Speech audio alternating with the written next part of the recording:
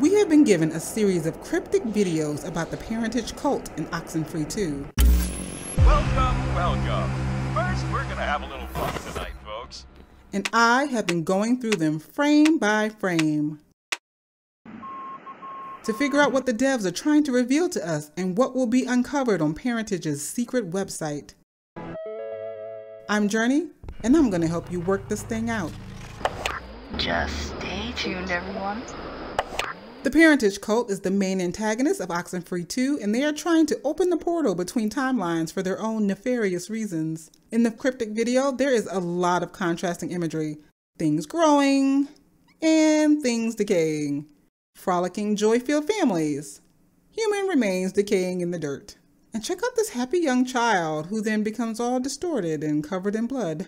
And maybe it's me, but her smile seems rather forced and like she's looking off for confirmation somewhere that she's behaving the right way.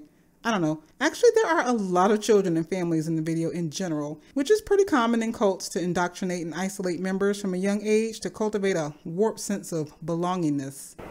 Look away is a phrase that flashes throughout almost every video. Even the Morse code in the first video spells it out. Or so this person says. I'm not that well versed in Morse code. Look away is also the phrase that is slowly being revealed letter by letter in the titles of each of these videos. But this is in direct contrast to Parentage's mantra. Don't look away! Oh, they all look so happy as they sing their worship songs. But in between all of these brainwashing visuals, we get our first glimpse at Parentage in action. Performing a ritual together, communing secretly out in the woods, and worshiping underneath the phases of the moon. Parentage has a lot of lunar symbolism, which is reflected in their mask and repeated images of eclipses. The phrase, blood from the sky, may actually be a reference to the red color of the moon during a lunar eclipse, although the imagery we see appear to be both from solar and lunar eclipses, so I'm not 100% sure about that. And here we see them with a picture of the constellations in the background, and it's common in many religions and cults to have special rituals or ceremonies that are only performed during specific times of the solar or lunar cycles. But what Parentage holds in highest regard is their holy doctrine contained in the Book of Planetshine. With ash on their tongues, a reading from the Book of Planetshine. Planetshine, the Parentage's holy book, they reveal the religion's origin story. It's not quite clear just yet what planetshine means. Perhaps it's a reference to the solar or lunar cycles, or perhaps it's the light that is cast on the earth from the triangle, or maybe it's more metaphorical and means that their inner self and world will be brighter once they get to the other side. We don't fully know yet, but we do get our first glimpse into who they are through the religious reading titled With Ash on Their Tongue, their Genesis chapter. It references wind and lightning striking the ground, setting it on fire, and creating the all-too-familiar glowing triangle-shaped portal in the sky. They talk about the perfect day that could be seen through the portal. However, those standing underneath the triangle were all burned away, with their death being viewed as an unavoidable sacrifice to experience the full beauty of paradise. So those lying dead and still smoldering on the ground are considered the original members of Parentage, the first members literally being born with ash on their tongues. Heart and cinder! Heart and cinder! The triangle and that perfect day within it are likely the things that cannot be unseen, the things that bring forth new life from death, which are represented in the lyrics, blood on the dirt makes the planet shine. Blood on the ground makes the planet shine. In the second reading from the Book of Planetshine, titled Freed by Fire, we learn more about the disturbing motivations of Parentage. Parentage has a mission of finding that perfect day once again, to uncover the hidden paradise. And that takes sacrifice. In this case, burning alive 50 people out in the woods. Blood in the ground! Makes the planet shine! Don't look away! Don't look away! Their ideology reminds me of the process of control burns in a forest, which gets rid of all the dead and decayed things to make room for new life to grow. For the cult, the life that sprung forth from those charred dead bodies of the original Parentage is a symbol of what is necessary to reach a blissful future, or maybe a blissful past. Perhaps the members are trying to connect with those who died in their timeline but are still alive in another. Or maybe they're looking for people who tapped into the triangle and entered into a different timeline long ago. There even seems to be a subtle transition of sorts from the phrase look away to the phrase look away. But feel free to let me know if you think I'm reading too much into this.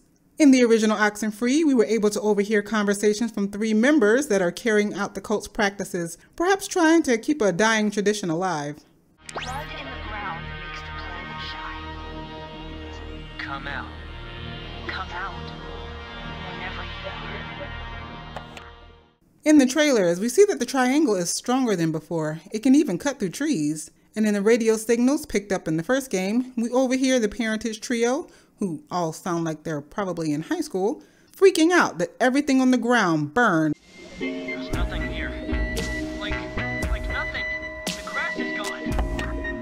Are you sure? Am I sure? I don't know. I didn't think this was real. And now that they've tapped into something that they didn't expect, they don't know what to do with it. Just tell me you don't know what to do, so that we can both look it right in the eyes. I don't know what to do. I kind of wonder if their tapping into the portal will connect them with the parentage from the past in some way, especially the cult leader that encouraged his members' sacrifice while not being a part of it himself. In an undated news report, hikers in Berenson Creek stumble upon what they believe to be a site of mass self-immolation, and that's possible. But we know that parentage opened the triangle, incinerating more than 50 men, women, and children in the process, which they considered to be an honor. In the police scanner recording, we learn about the discovery of these charred bodies. I'll subtitle it because it can be kind of hard to make out. What's criminal trespassing in progress? It's those freaks again. Lots have been fired. Repeat. Shots. At least 50 children too. I smell smoke. Whoa, something's burning. Alert Camena FD. Plus, it appears that the parentage has existed for a very long time. In the missing posters, we have people missing since 1905, although we aren't sure if they're victims of the cult or willing participants. The same melody that Jonas recalls his mother humming is the exact same melody in the Planet Shine brainwashing song that the cult sings, suggesting that she too was involved with the cult. There are other familiar last names among the missing as well. Angelo Adler, who may be related to Maggie Adler. K.A. Bozek, who may be related to Marianne Bozek, who aided Maggie in deciphering the codes. Theodore Hardin, who may be a relative of Major Richard Dick Hardin, the communications officer that the tower is named after. And Dr. Steve Feinberg, who may be related to Lieutenant Commander Matthew Feinberg, the one in charge of the call and response systems on the base. All 4 of these individuals disappeared before the sinking of the USS Kanaloa in 1943. So what does this all mean? I don't know. Maybe folks have tried reaching back in the past before to find their lost loved ones or to change the past, but I could be wrong. It's just a theory. Now, I must say, this latest video has quite the triumphant feel to it. You see peaceful images of relaxing beaches and light glowing through the trees with only minimal radiostatic disturbances, unlike the videos before, which were heavily distorted. Is this the perfect day? Plus, there is that all too familiar triangle inside an all too familiar cave setting. But what about that website though? Now, little by little, each video has given us a piece of the parentage's secret web address, and I have been so ready to get beyond the screen and get to the good stuff. Which turned out to be a countdown to a live stream with the Night School Studio team, where they also played 2 hours of the upcoming game during a Q&A. But before that Q&A, we got to hear 9 minutes of a radio sports announcer named David looping in time over and over. And the more he loops, the more jumbled his memories become as they start to overlap. It's really worth checking out. It was, I pushed them. I pushed them down and watched them stop. You didn't get back up. You didn't get back up! And you know something? This reminds me of another game with another creepy cult that I covered in this video here.